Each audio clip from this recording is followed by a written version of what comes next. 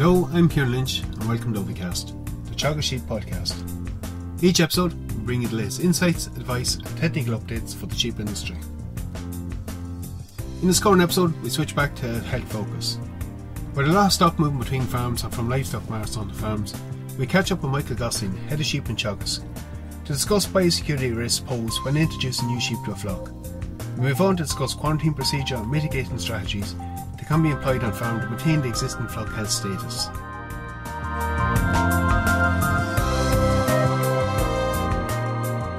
I'm joined now by Michael Gottstein from Teagasc. Michael, we see a lot of stock moving on the farms at the moment. We're in breeding season, a lot of breeding sales for rams and for females coming up. It does raise the whole issue of health status on flocks again, and it kind of comes back into focus.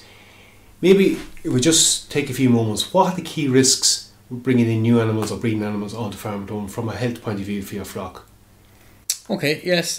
So once you bring in an animal from outside your flock, there's a risk that that particular animal might bring in a disease or a parasite, an internal or external parasite that you currently don't have on your farm.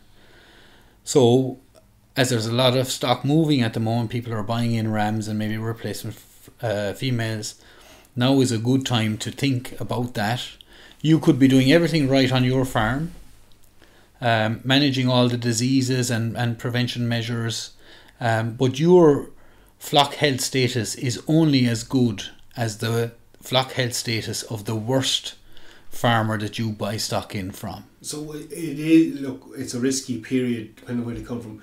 I suppose maybe what are the couple of key areas that we see disease coming in, or like where are the ones we need to focus on? Yeah, so there's lots of diseases that can be brought in with sheep. So we have lameness conditions like foot rot and CODD, contagious ovine digital dermatitis. Those are highly infectious diseases which can spread very rapidly on through your sheep if you don't already have them on your farm and you buy them in.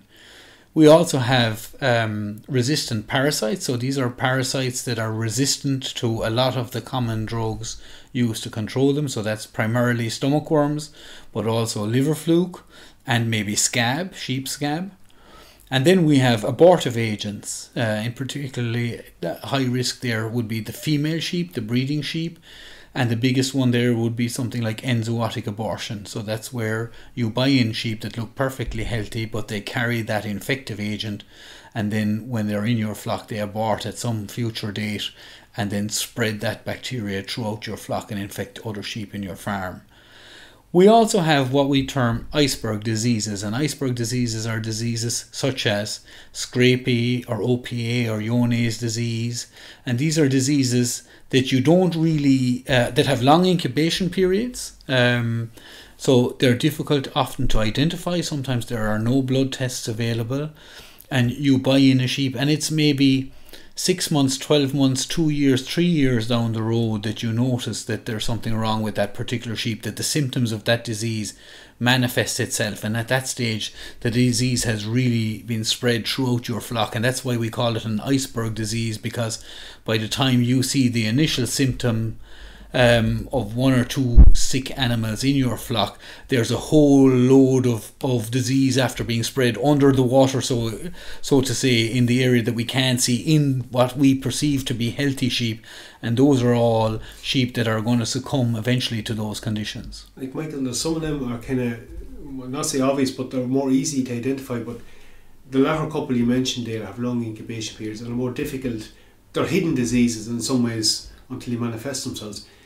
I suppose it kind of brings us to the point, how do you mitigate some of that risk? How do we minimise that risk coming on farm? So if we talk, for example, the lameness issues or the internal parasites, what can we do from a quarantine point of view to treat them? Yeah, so for the lameness or the anthelmintic resistant parasites, it's simply a case of quarantining. Ideally as well, maybe looking at the source flock and getting some information there. So the longer we can quarantine those animals, the better. From a lameness point of view, the ideal length of time probably would be somewhere around 4 weeks. That's not always practical, but where possible, 4 weeks to identify if those sheep are at some stage going to become lame, and then treat them before they join your sheep. When we're quarantining these animals, what we're really talking about doing is keeping them in a separate field or in a shed away from your sheep for a period of time, so that if there is some condition there that develops, that it hasn't had the chance to spread to the rest of your flock, so that you can treat it and eliminate it before there's a risk of infecting your sheep. So from a lameness point of view, the longer the better, up to about 3 to 4 weeks. If they have a condition like CODD at that stage, it should basically rear its head. And again, like with it, obviously purchasing lame sheep is a no because absolutely it's an obvious infection. So we want to avoid purchasing anything that's lame, but also we can have sheep that are clinically aren't lame but are carrying the bug and will become lame in the next 3 or 4 weeks, and that's the reason why ideally we should be keeping them 3 or 4 weeks. From a parasite point of view, in terms of importing anthelmintic resistant parasites onto your farm, so those are stomach worms, liver fluke and scab, sheep scab. In those situations, it's about going in with a treatment to eliminate what's inside them. So we're going with a clean out dose on those sheep, and really what we're trying to do there is to clean out what parasites are on and in the sheep, and then we'll keep them indoors for a period of time, so that any eggs that are in the digestive tract from those parasite resistant anthelmintic resistant parasites are passed out in the shed and not on our pasture. So for most people, that's about bringing the sheep in, giving them a dose of Zolvex and an injectable ivermectin, and also maybe a flucicide, or possibly 2 if we're worried about flucicide resistance as well, and then keeping them in for 48 hours and turning them out onto a pasture where there have been sheep in the past. I'm just conscious, even it came up in the previous podcast with Ola, them sheep really shouldn't be exposed to pasture. When they land off the trailer, be treated for worms and held in before they're introduced to your own ground. Yeah, absolutely. What we're trying to do is we're trying to prevent the eggs from the resistant parasites in those sheep from getting out onto our fields. So for that reason, we're putting them into a shed, we're dosing them, treating them, then waiting for 48 hours for any eggs that those parasites have laid that are already on their way out in the digestive tract to pass out into the slurry or the farmyard manure, and then we can dispose of that farmyard manure, compost it, bury it, and when the sheep go out onto the pasture, then there should be very few remaining resistant parasites on them, because we've used a product that we're quite confident will kill them. And I suppose the other thing you do, Michael, is you're buying yourself a little bit of time to maybe pick up on something you didn't see in the sales yard or on the farm you're buying them off. The role of inspecting stock when you're buying them too is important. There are certain things, healthy sheep you would look out for. There are certain things we mentioned, not buying in lame sheep. Some of the other conditions you mentioned now aren't easy to physically identify. And even within, and you went through a quite comprehensively quarantine program we have on farms, from a biosecurity point of view, the abortive agents, the iceberg diseases, how do you minimise the risk of bringing them into your farm? We might talk mitigating strategies for them in a moment, but how do you minimise that risk? Yeah, so I mean, the way to minimise the risk in terms of buying in is to reduce the amount of buying in you do. So a lot of flocks that keep their own replacements will only be buying in rams, so that reduces the number of animals they buy in. The more animals you buy in, the greater the risk, because with every animal comes the risk of also the number of flocks that you buy from. So the more flocks you buy from, the bigger the risk. And again, going back to that statement I made earlier, that your flock health status is only as good as the worst flock from which you buy sheep. So really, if we're buying in replacement females, we should be looking at a trusted source. So that's somebody that we build up a relationship, that we know what their flock health status is, or that we've had a conversation with them about their flock health status, and reduce the number of people that we're buying from. So that mitigates the risk, but it certainly doesn't eliminate it. So if we want to eliminate the risk, I suppose we need to stop buying in sheep altogether, and for some people that's not practical. So in that situation, it's about reducing it to the minimum possible, and then taking some steps when we bring the sheep onto our farm to try and further prevent diseases being brought on. And I suppose that's the mitigation strategy. You're cutting down the risk by knowing where you're buying from. Yeah.